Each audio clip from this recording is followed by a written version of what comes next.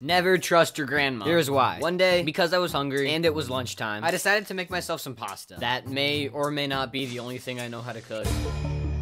When my grandma walks in, and we strike up a conversation about typical stuff. You know, grades, sports, the best way to hide a body. And remember, I was making pasta. And a key component to pasta just so happens to be boiling water. So I realized that my noodles are nice and squishy and go to strain the pasta. But because I was so captivated by this conversation, instead of pouring the boiling water and pasta into the strainer, I ended up just pouring it all over my hand. And the funniest thing about it is that I didn't even notice until 5 seconds afterward. So kids, never talk to or call your grandparents. And if you want to say that you were here before 10,000 subscribers, subscribe.